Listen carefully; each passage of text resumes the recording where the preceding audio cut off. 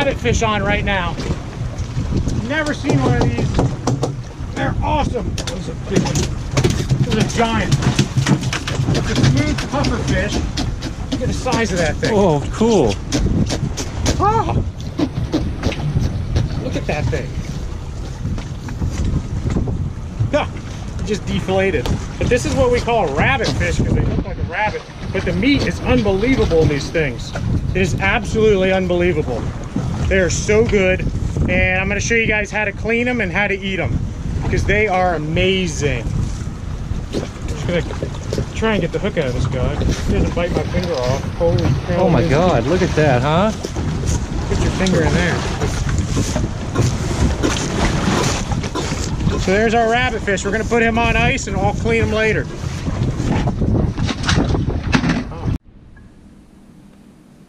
So here's my rabbitfish. He's all ready to be cut up. My wife's really scared for me. They have some crazy teeth on them though.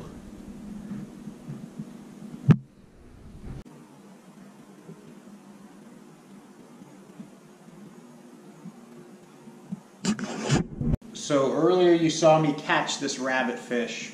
Now I'm going to show you guys how to properly clean this fish without dying, without getting sick, and so you're able to enjoy this meat.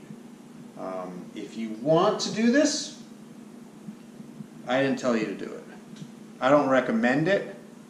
I've done this a few times. As you may have seen if you know me, I did a video with Catch 'em All, and we did a pufferfish catch and cook, where we actually did eat the fish and we lived. We didn't get sick. So I've been tried and tested. With this rabbitfish, it's a little bit different. It's a bigger fish and it's kind of more challenging, but in essence it's about the same thing, and then you just fillet it like a normal fish. You just make sure you don't get any of the organs, you wash it real well, and that's really the key to it. Just being real careful when you get down by the gut area. First off, you really want to have a nice sharp knife. This is my favorite knife. It's just a nice flexible blade, Dexter, and they sharpen real well, and probably the best thing for what I'm going to do here. So just like with the smaller pufferfish, what I like to do is feel behind the head, and you can feel where the skull ends and it turns to the backbone. That's where you want to do your cut.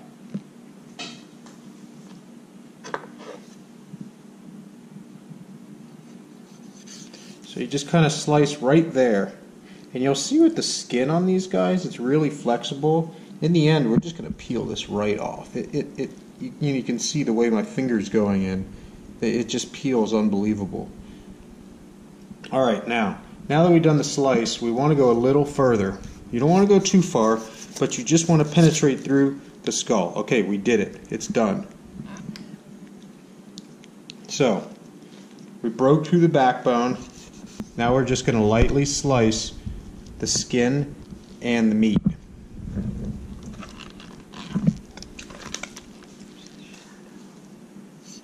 Same with the other side. Real light. We're not going in too deep. Now, you want to just go ahead and break that away.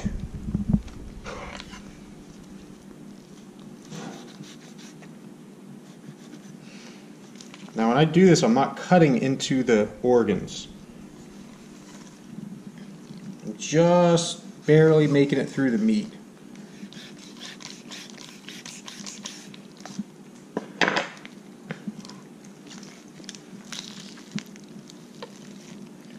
Now you see all these guys should come right out.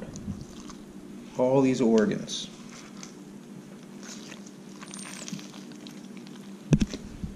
And this is all what's important that we get out. You're going to move that.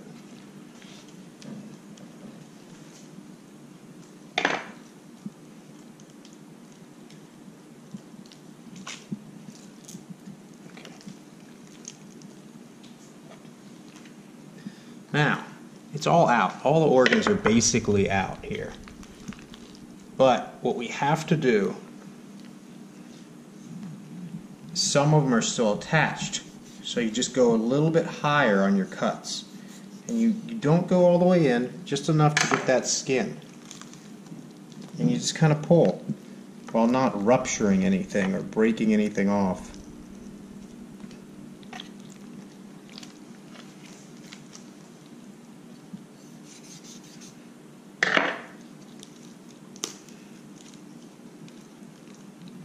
And you're just slowly working your way through here, because we're not really messing up or wasting any meat by doing this.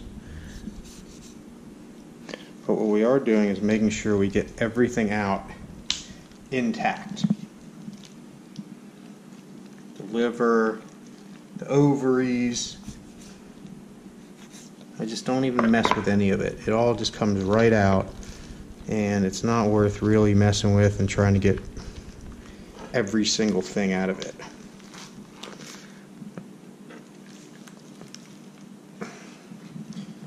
Now you can really see how I did this.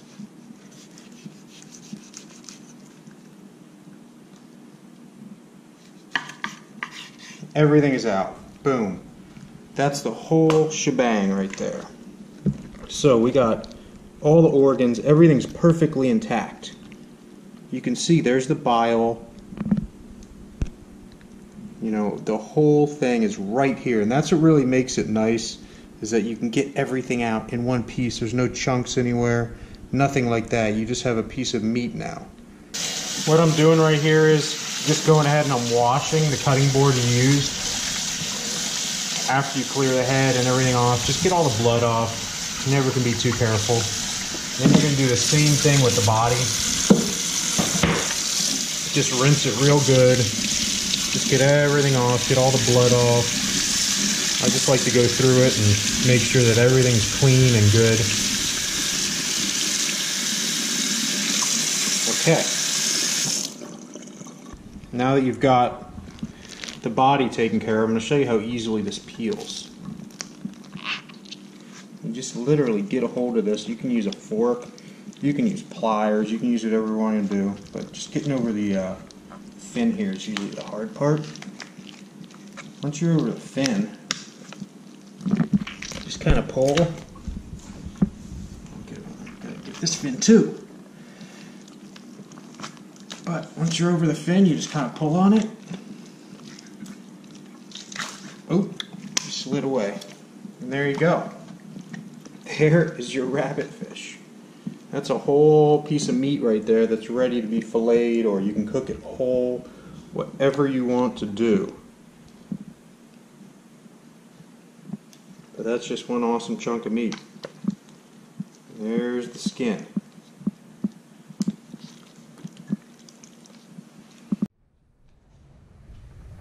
So now we've got our plug, and this is like a big giant drumstick basically. You can cook it whole, or you can fillet it, or you can even steak it. I don't recommend cooking it with the bone or anything, because you know, it's just not worth taking the chance. What I'll do is I'll fillet it right now and show you guys how simple that is. Just like any other fish, you start right above the backbone or right along the backbone.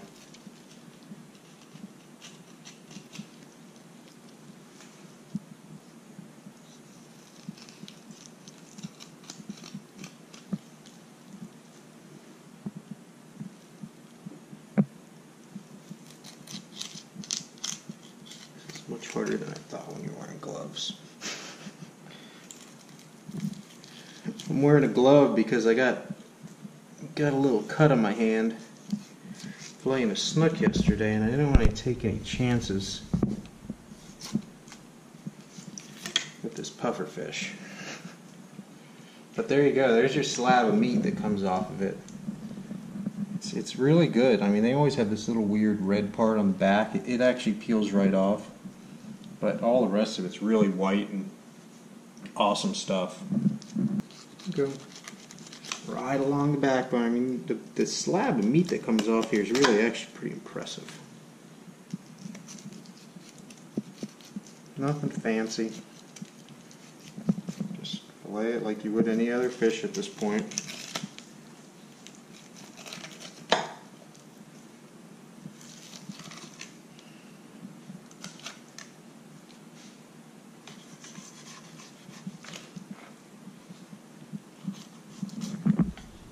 There we go. That is done. You can just trim this off if you're freaked out by it. It's not a big deal. It's just, I think it's like a muscle for the fin or something. I'm not sure. They always have this. It's just part of it.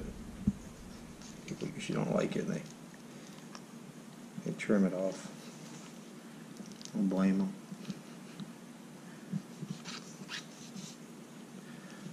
Alright, now we got that trimmed. You can kind of feel around for bones, anything you've missed, but for the most part, that is a great piece of meat. So next, let's cook this stuff up. I'm excited. I'm excited to die. I'm just kidding, I'm not going to die. It's going to taste really good, and I think that everyone will be really impressed when they see the finished product. It's going to look awesome, it's going to taste awesome, and it's super fresh. It's a rare thing. I don't find these very often, and I'm really excited. So let's do this. All right, I'm here with my rabbitfish, smooth puffer, and I'm going to cook it up, and we're going to taste it out and see what it tastes like. We'll see if I live through this. You never know. Alright, first thing we're going to do, we're just going to add a little bit of olive oil. Because we're going to saute this fish.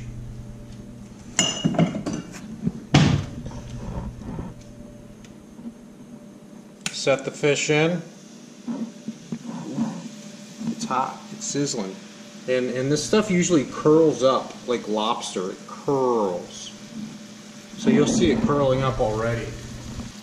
I'm just going to flip it. Wow, this is a thick piece. I might have to cut this a little thinner. So it was a little thick. It's going to take way too long to cook at that thickness. So I'm just going to cut it a little bit thinner, just so that we're not here all day cooking. And I like to roll it in the olive oil.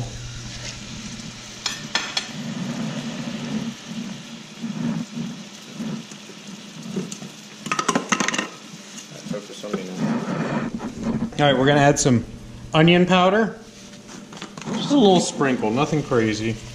Now that the olive oil is on the fish, it'll help it stick a little better. Garlic powder, just a little bit.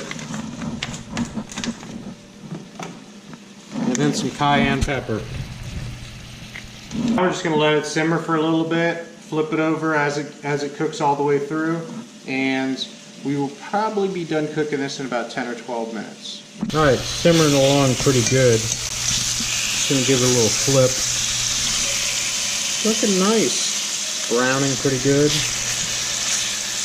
And these are pretty thick pieces of fish though. So we're going to let them cook a little while longer. We're on about, it's pretty dark down there, but we're on about a little less than medium heat. So we'll give it a few more minutes. Just let them simmer like that. I just cut these guys down into small little nuggets. Let them cook a little bit better, a little bit faster, because these are thick pieces. They're really thick, and it almost looks like lobster meat the way it curled up at the beginning. And now it's starting to cook through these little pieces, but a couple more minutes, we're going to find out what it tastes like. All right, it's time to take this stuff off the heat.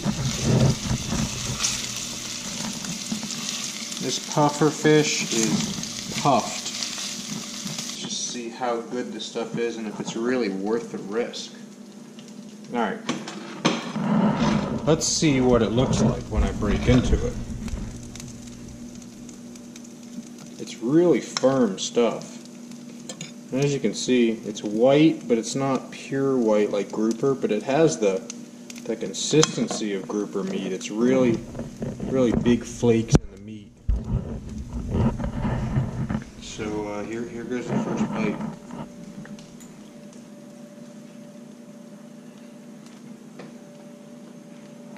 If I had to say what it tastes like, I'd say it tastes a lot like triggerfish. If you ever eaten triggerfish, you'd know it stands out differently than other fish. It's got a little bit wider grains, and it's not delicate like snapper, but it's kind of like grouper. It almost tastes like chicken. If I had to say anything, I don't think fish tastes like chicken, but this tastes like chicken.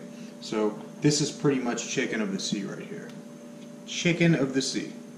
That's what we'll call it. Now that everybody knows how to properly fillet it, you know how to cook it, you know how to skin it, you know how to take care of it, you know how to make sure you're not going to get sick, do everything the way I did it and make sure the meat's clean, you're going to be fine, and you'll have an awesome little dish to cook up. And it's a rare thing.